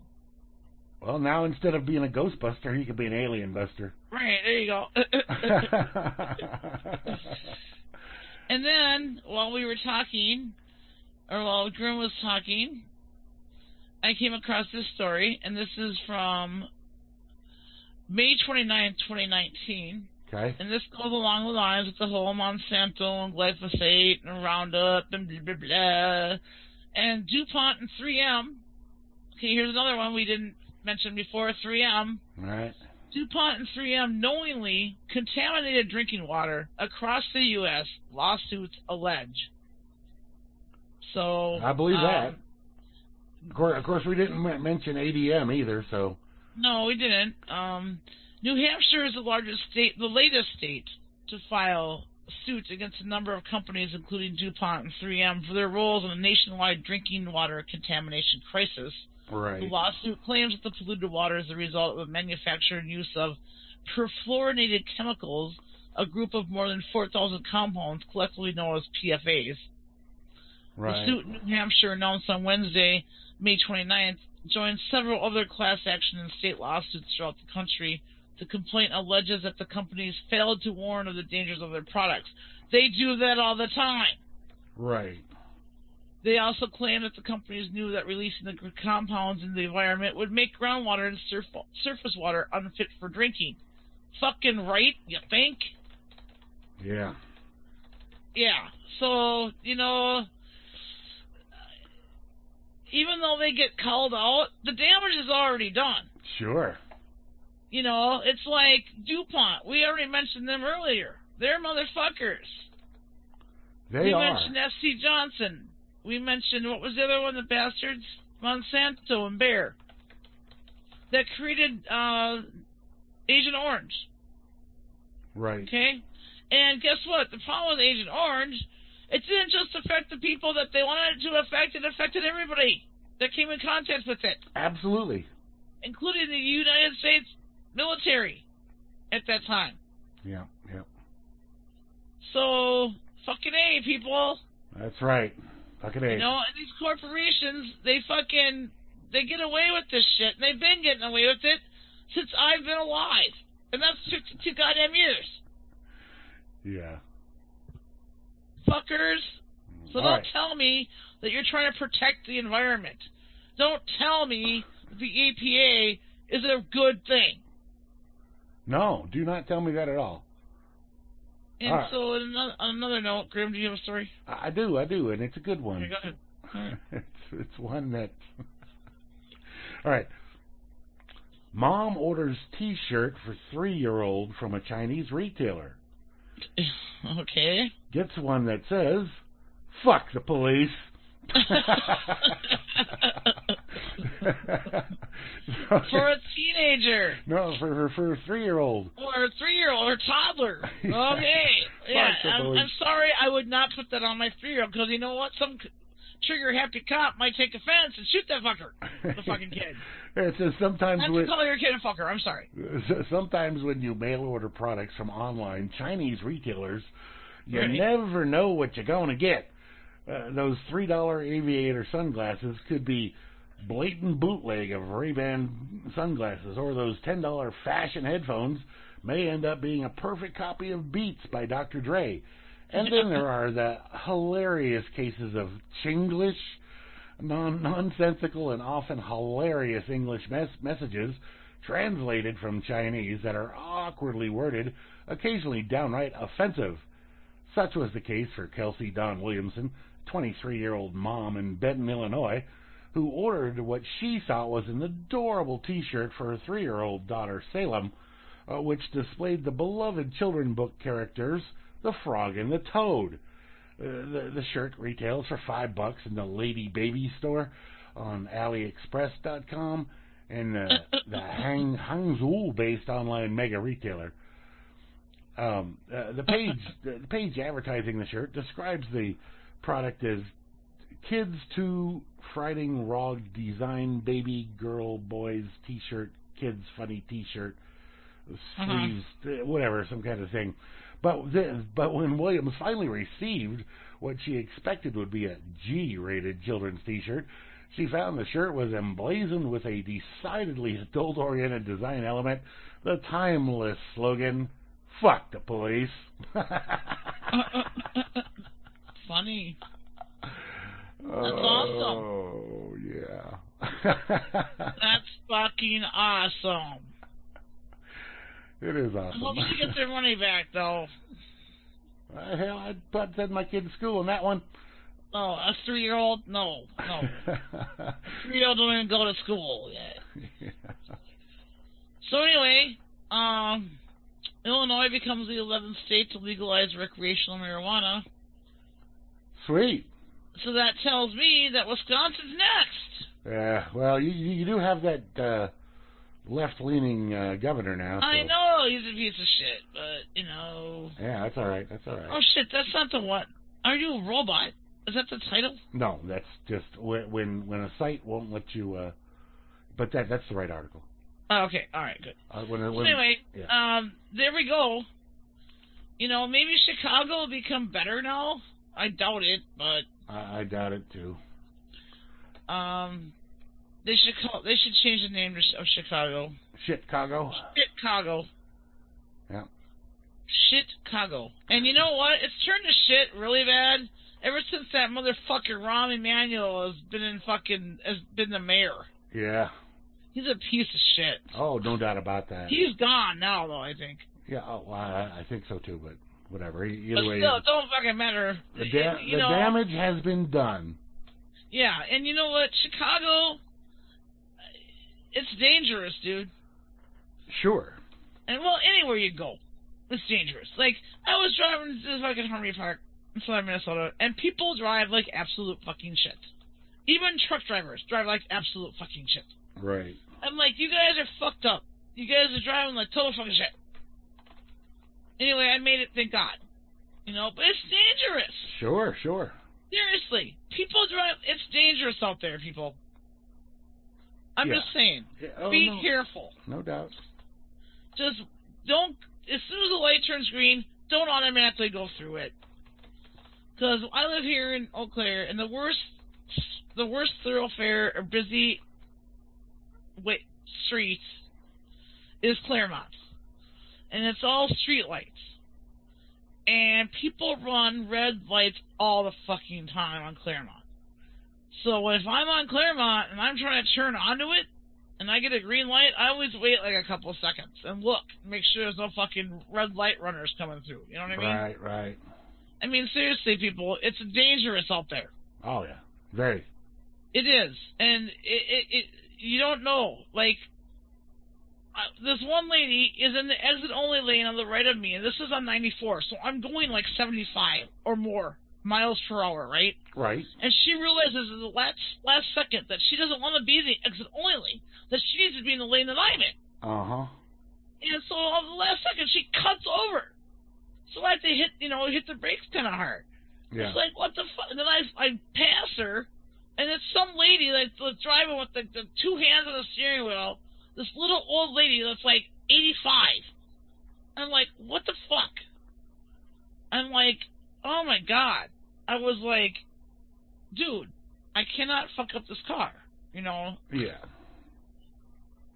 And, oh my god, people drive my fucking shit. It's just crazy. Oh, yeah, absolutely. Absolutely. And it doesn't matter where you fucking go. No.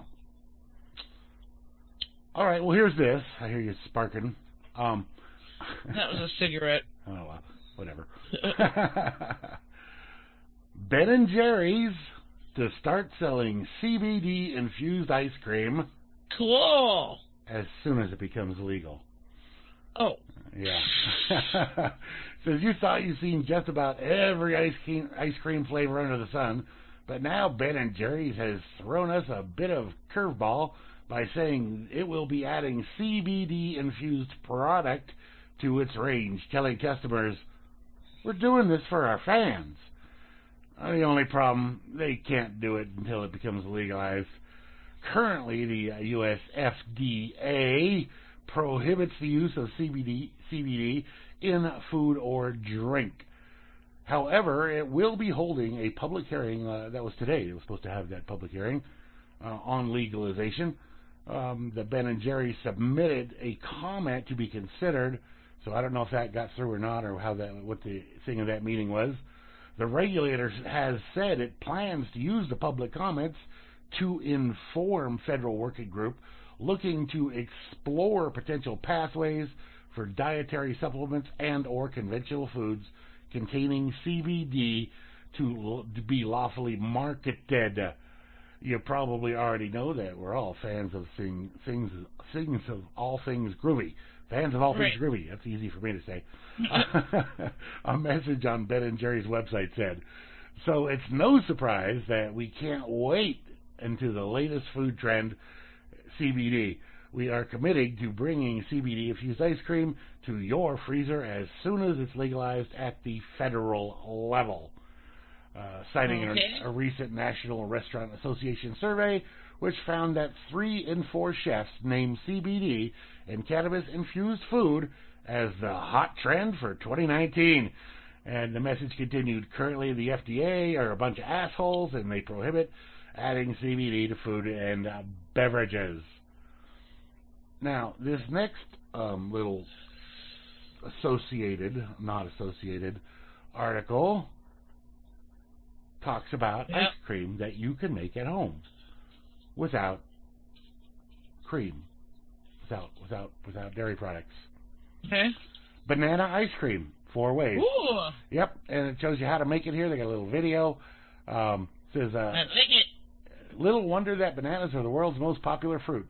They are convenient to carry and eat and are protected from harmful pesticides due to the thick peel. And are delicious, and when they turn extra ripe, can be used to make multitudes of desserts, such as the 1-ingredient ice cream with the 4 mix-ins below. And so they talk about stuff you can mix in there with them, and it looks really cool and good and tasty. And let's see, they got honey and sea salt, toasted chocolate, coconut, almonds and dates, peanut butter and chocolate, and basically you just freeze the banana, then you slice it up and put it in a food processor with whatever you want to mix in there with it, and boom, bop, a boom, and you got yourself some tasty banana ice cream that's just frozen banana stuff. Yum. Yeah, so... sounds really good, though. Yeah, what the hell, man. So, yeah, for anybody that, you got some overripe bananas, and freeze them up and make yourself something tasty. Yeah, there you go. There you go. They're really yummy.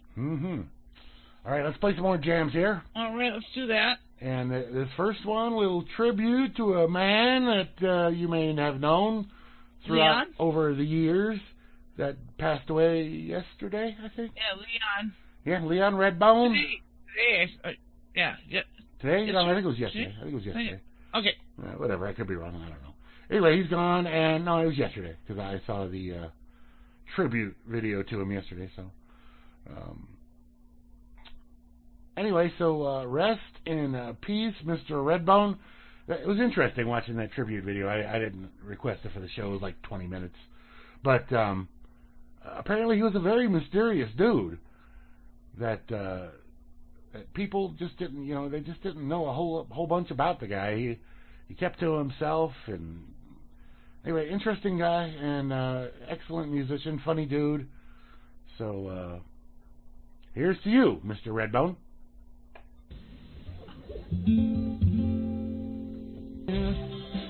At Valhalla Ironworks. So thank you for watching. Leo will be back again soon.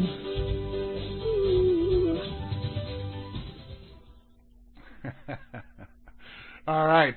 That was Jolene, the old Dolly Parton song by Leo Maraccioli of Metal Cover there. Great stuff. Jack White did a great version of that song, too, back some years ago.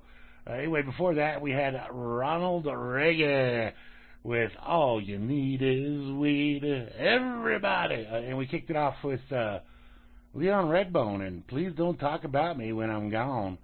Like I said, rest in peace, Mr. Redbone. All right, so, wow, good music. If you like that kind of stuff, hopefully you do. I don't know. Yeah. All right. So you there, Moose? Yes, I'm here. All right, good. Can you hear me? I do. Oh, okay. So what'd you think? I had to switch the headset there. No, there's more of a storm rolling in. The dog's going insane from this thunder. I hear him. Yeah, he's not liking it. He's not liking it. What did you think about Leo's version of Jolene? I liked that. It was good. I liked it. And I think I shut another window or something. He can hear it too good. All right. I'll be back. Okay. Well, I'm just setting up the songs here for the next tuning set there. But, yeah, so I don't think we're expecting any storms coming up here over the weekend. Let me take a quick peek here. Oh, wait, no, we are expecting tomorrow. Looks like we got some thunderstorms hitting in spots, and Sunday as well. So, yeah, we got some thunderstorms heading our direction as well. And it looks like this next coming week for right here in Moriarty, New Mexico, we're going to be doing high 70s and low 80s throughout the week. So, yes, indeed, I'm going to say summer is definitely here, at least for the way I see it. Normally here, June, which starts tomorrow, or today for some of y'all, because it's not quite midnight here, but for some of y'all it's already past midnight. Yeah, June is, but anyway, so it's June. So, what am I talking about? Anyway, so June is normally the wettest and warmest month in Moriarty, New Mexico. Well, just generally around New Mexico, not just Moriarty. Okay, I'm back. So, yeah, we're expecting some thunderstorms coming up. It's hailing now. Yeah. It's hailing right now. That kind of follows along with thunderstorms, though, you know? Well, yeah, but I'm glad I put the edge. Both our vehicles are in the garage right now. Yeah. But my car is sitting outside at Hyundai. So, yeah. Oh, well. That's okay. All right, we have a little... My edge... Okay, go ahead. Fucking... It's the weather. I can't control this. No, you cannot. You can't stop it. You can't control it. That's all right. He's a puppy. He's not experienced thunderstorm before. Right. So it's like, okay, he's freaking out. It's like, oh my god. Yeah. I don't want to be afraid of him either, you know? Well, I know, but, you know, it's just the way it goes with dog. My dog's always barked at thunder. Right, yeah. You know, you can't stop him. It's like... No. How am I going to stop him, you know? You can't. Anyway, so this is an article. It's a new article that just came out today. However, it's about a topic that we've talked about many times before. Yes. But apparently they've done another new study on the topic. affirming what we already have known for a long, long time. Which is? New car crash study highlights the irrationality of DUI laws based on THC in drivers' blood. Oh yeah, for sure. Right. So the researchers found no statistically significant relationship between testing positive for THC and contributing to accidents. This is on Reason by Jacob Sullum. They have a graphic here. It says, drive baked, get busted. Whatever. Anyway, so a new study of Canadian drivers, and now pot is legal across Canada, who were injured in car crashes shows once again how difficult it is to measure marijuana's impact on road safety and how misguided it is to use THC blood levels as a legal standard for impairment. Exactly. The study reported in the journal Addiction, which of course marijuana is not addictive, found no significant relationship between testing positive for THC and driving that contributes to accidents. The researchers, led by British Columbia Vancouver emergency physician Jeff Brubaker, looked at crashes within British Columbia that injured about 3,000 drivers whose blood was tested for marijuana, alcohol, and other drugs. They used police reports, which were available. Hang on. All right. I'm going to mute. All right. They used police reports, which were available in about 2,300 cases, to determine which drivers bore responsibilities for accidents. Among drivers with THC blood concentrations of less than 5 nanograms per milliliter, they report, there was no increase of crash responsibility. Drivers above that threshold were 74% more likely to be responsible for crashes than drivers who did not test positive for potentially impairing substances. But the difference was not statistically significant. Of course not. No. By contrast, drivers with blood alcohol concentrations of 0.08% or more, the current cutoff for driving under the influence, DUI, in almost every U.S. state were 6 times as likely to be deemed responsible. Drunk drivers drive like shit. They do. Yeah. Definitely. Drunk driving, alcohol impairs driving. It impairs everything. Operating any kind of machinery, right. Alcohol impairs fucking. Anyway, the additional risk was 82% and 45% respectively for recreational drugs other than marijuana and for sedating medications such as Benadryl or Xanax. All those differences were statistically significant. So the findings of Brubaker et al. Suggest that the impact of cannabis on road safety is relatively small at present time, very, almost non-existent. Yeah. They caution that the results might have been different if they had looked at fatal crashes, and that the picture could change if marijuana legalization in Canada leads to a substantial increase in stoned driving. It won't. It doesn't. Actually, you drive safer when stoned. So, I believe that for sure. Stick that in your pipe and smoke it. Right. Exactly. Hansel. Exactly. Put that in your pipe and smoke it, Hansel. Right. All right. Oh, God. Well, do I have anything else? Bookmarks? I do. Okay. Because, and this is scary stuff. Mm-hmm. And it's posted on sciencemag.org. Okay. I find it scary. You may or may not. I don't know. Okay. House spending panel drops U.S. ban on gene-edited babies. I don't like this. I don't like it either. Anyway, and for whatever reason, they mentioned Democrat-led, but whatever. A Democrat-led spending panel in the U.S. House of Representatives has dropped a provision that banned embryo editing with the intention of creating a baby. The draft bill is not a good idea. No, you don't want to start messing with that. The draft bill is still moving through the legislative process, however, and Republicans will likely push to restore the language.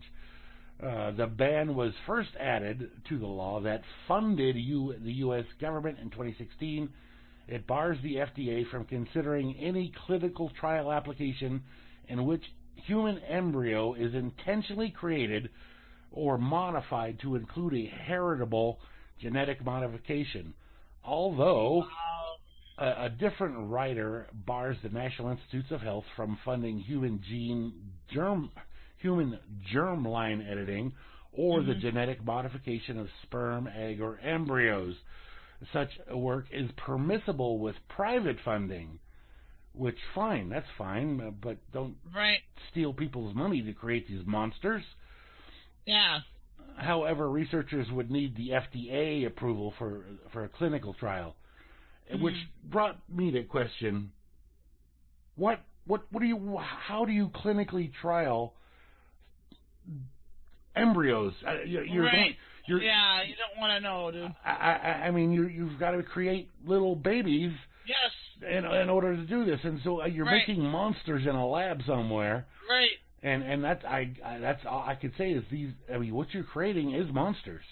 These are not human. Right. Yeah. I don't know how you call them human anyway. I don't. Yeah. No, I don't either. Anyway, you can't really. Right. You gotta call them something else. Right. A 2020 draft spending bill approved on the 23rd of May by the House Appropriations Subcommittee that funds the FDA does not contain the rider, as CQ, I'm not sure who that is, first reported yesterday. A Democratic aide speaking on a background told Science Insider the provision was dropped because it was inserted in private 3 years ago and has never been subject to public debate. We believe this provision could limit important scientific research, and if Congress chooses to prohibit such research, that should be done in the light of day. Right. Don't do it. Right. No. Freaking do not. This is so wrong. I can't. So along the lines of UFOs, since we've talked about a couple of different stories along those lines tonight, I found. Were you done? Yeah, I'm done. Okay. This is from today, May 30th, 2019. Okay, yesterday. Do these Pentagon pictures prove UFOs are real? Tom Leonard investigates after U.S. Navy pilots claim to have spotted fast-flying objects during late-night training. So I think wait. I think they're leaking this out on purpose. I'm not buying it for a second. Say what you say. Say that last thing you said again. Tom Leonard investigates after U.S. Navy pilots claim to have spotted fast-flying objects during late-night training. Okay. And who is he? He is the writer of this article for the Daily Mail. The fighter pilots could hardly conceal their surprise as they tracked the object moving at incredible speed above the waves. Wow, what is that, man? Says one excitedly. Look at it fly. Infrared cockpit camera footage taken on a later sortie by the... See, this is written by a British dude. Yeah. A later sortie, which I don't know what that is. It's a flight mission. By the same U.S. Navy squadron reveals another immensely fast-flying object, this one spinning in mid-air and moving against a 120-knot wind, again accompanied by commentary from totally baffled airmen. Although the footage only shows one of these objects, the pilot is heard to say, "There's a whole fleet showing up on his monitors," and as one of them in the film turns slowly in the air, a shocked voice climbs in, "Look at that thing, it's rotating." So here you go. This is from recent. This is from the other day. Yeah. So this Tom Leonard dude is the guy that wrote the article, and he investigates after. I don't know where he got the information. So I think they're just leaking this out slowly but surely. I think they've known. Well, I know they've known about UFOs and shit for a long time. Oh, sure. they've dealt with certain extraterrestrial, for lack of a better term, they've dealt with them. The U.S. government has. Right. Big time. Like back in Eisenhower days. Like in the 50s. We're talking the 1950s, people. Yeah. So, but interesting that they're releasing this information. I mean, but there again, it says these objects were spotted over the eastern seaboard between 2014 and 2015. So this didn't happen just recently. It's just now the story is being written about it. Yeah. Oh yeah. Everybody's known. Everyone's known. I mean, I have for a long time. I mean, everybody with a rational, open mind has known. Right. You'd have to be foolish to think that it's not possible. Oh, right. Absolutely. You know, it's not, yeah, you'd have to be foolish to think that. That's my description. Okay. But. Well, let me close out with this story because I found it. Okay, let's do that. I find it humorous and disturbing at the same time. Okay. Where'd I go there? I scrolled on the wrong place. On The Mind Unleashed. Public punching bags installed across Manhattan to provide relief to frustrated New Yorkers. And they got these punching bags attached to like light poles and such, and they got a picture of a girl looking all angered, aggroed out, punching in this bag here. And it says, let's face it, the city can be a rough place sometimes. Whether it's the endless pollution, the strange smells, or rush hour commute that squeezes the life out of us, the urban landscape often resembles a pressure cooker more than it does a livable habitat. With that in mind, one U.S. design studio has taken matters into their own hands and installed cathartic public punching bags across Manhattan in hopes that residents can take out their daily stress in a healthy way rather than unleashing it on their neighbors. So I guess in New York, people just generally go around punching each other. I don't know. I'm not sure. The initiative by the Savannah, Georgia-based design collective, Don't Take This the Wrong Way, was introduced as a contribution to New York City X Design, or New York City Design Week 2019, as a means to allow locals and visitors alike to release their frustrations, whatever they may be, in a safe and communal space. And for those who were perplexed by the sudden placement of the bright yellow boxing gym-style punching bags, the collective accompanied their sidewalk installations with a statement which reads, "The concept explores designing common spaces for the emotions we all face, good or bad, as we travel from point A to point B. We deal with a good number of frustrations that go beyond design systems and happen, because we are human. The punching bag will offer an outlet for these emotions as a means to maybe develop a healthier way to address personal and collective issues in a public setting." Now, I know these are brand new and they just put them up there, but how long do you think it'll be before you wind up with Trump's face painted on these things? Oh, fuck, really? Oh, God. All right, well, we got to do our last set here. All right, let's do that. We'll be back, people. Yes, we will. So, enjoy these wonderful tunages. Oh, tunages. Tunages, yes. I do like that word that I made up. All right. This is the Heimat Damschick. I don't know how you say it. Some German word.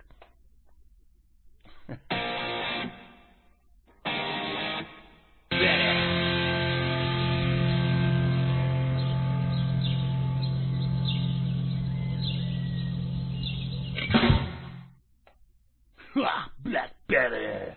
Yes, indeed. Christopher Amoroso doing his great version there of Black Betty. Before that, we had one of the better mashups that I've seen. I could listen to that all night, man. Motorhead and Bob Marley doing Killed by Death in Exodus. Bill McClintock is the guy over there on the YouTube that did that, so nice. Check out his stuff, man. He really knows how to weave them vids together. And we kicked it off with the Heimadamics doing Highway to Hell in Oompa Loompa style. Oh, man. All right. So tomorrow you got the Dork Table at noon Eastern with Flash and whoever. I think his system is all good and set now to take on callers. He got a new headset and everything seems to be rocking and rolling over there. Sweet. So, yeah, check that out. I'll be on Sunday at noon with the Grimm's Blues 3-hour show. And we'll be playing trivia here in the chat, followed up immediately by Hal Anthony behind the witch head, opening up the big old can of whoop-ass. And check the schedule over there on RealLibertyMedia.com for all the rest of the shows throughout the week. We'll be back next week with another Freaker's Ball. Yes, we will. Y'all have yourselves a great weekend and a great week. Yeah, everyone have a good weekend. Thanks for tuning in. Absolutely. Peace. Peace.